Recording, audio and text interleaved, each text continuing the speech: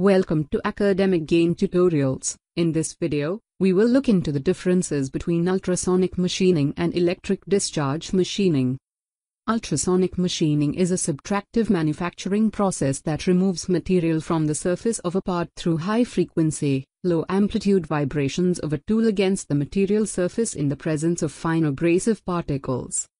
Electrical discharge machining is a controlled metal removal process that is used to remove metal by means of electric spark erosion.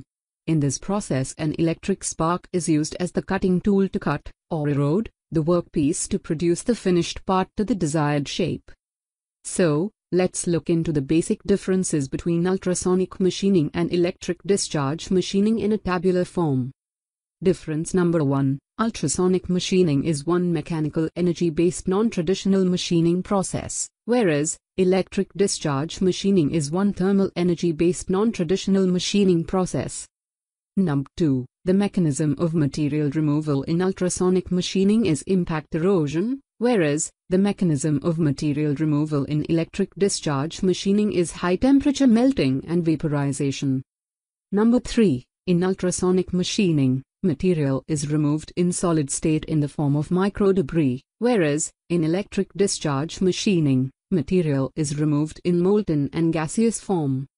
Number 4. In ultrasonic machining, no electrical connection is made with the workpiece. Thus, workpiece is not a part of any electric circuit. In fact, no such circuit exists in ultrasonic machining, whereas, in electric discharge machining, the workpiece is made one electrode. It is connected with the positive terminal of the power source to receive electrons of the spark. Number 5. Ultrasonic machining process can be applied to any workpiece material regardless of its electrical properties, whereas, electric discharge machining process can be applied to electrically conductive materials only. Number 6. In ultrasonic machining, the tool is made of ductile but tough and abrasion-resistant materials such as steel, whereas, in electric discharge machining, the tool electrode can be made of high-conductive metals, metallic alloys, non-metallic materials, or even metal and non-metal alloys, like copper, brass, tungsten, graphite, etc.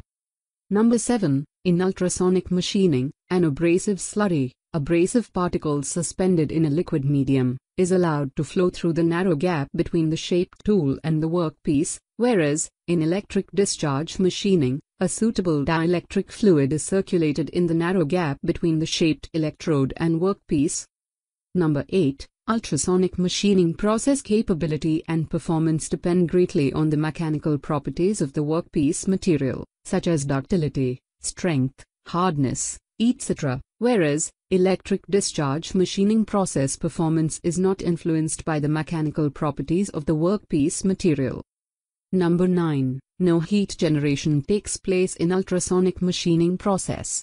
Workpiece temperature rise is usually limited to 20 to 30 degrees Celsius, that usually confines to a thin surface layer, whereas, owing to intense and repeated electric spark formation, significant heat is generated locally in electric discharge machining process. The localized temperature on the workpiece surface may even exceed 10,000 degrees Celsius. Note that bulk heating does not occur in electric discharge machining process. Number 10. Machine surfaces are free from thermal damages as significant temperature change does not occur during ultrasonic machining process, whereas, in electric discharge machining, a thin thermally damaged layer exists on the machine surface owing to very high localized temperature rise caused by the striking of spark. Number 11. In ultrasonic machining, a thin layer of machine surface experiences mechanical damage as the abrasives repeatedly strike such surfaces during machining. Pertinent damages include grain deformation, residual stress inbuilt, etc., whereas, in electric discharge machining, machine surfaces are free from mechanical damages as these exists no solid-to-solid physical contact during machining. Number 12. In ultrasonic machining, recast layer, that is, resolidification of molten metal, does not form on the machine surface, whereas, in electric discharge machining, incomplete vaporization and improper flushing increase the chance of recast layer formation on the machined surface. Number 13. Ultrasonic machining process is associated with the risk of abrasive embedment on the finished surface, especially when the workpiece is ductile. Ultrasonic machining is particularly suitable for brittle and non-metallic materials, whereas no scope of abrasive embedment in electric discharge machining process. And difference number 14, ultrasonic machining has no fire hazard as such, whereas electric discharge machining is associated with risk of fire hazard owing to the presence of combustible dielectric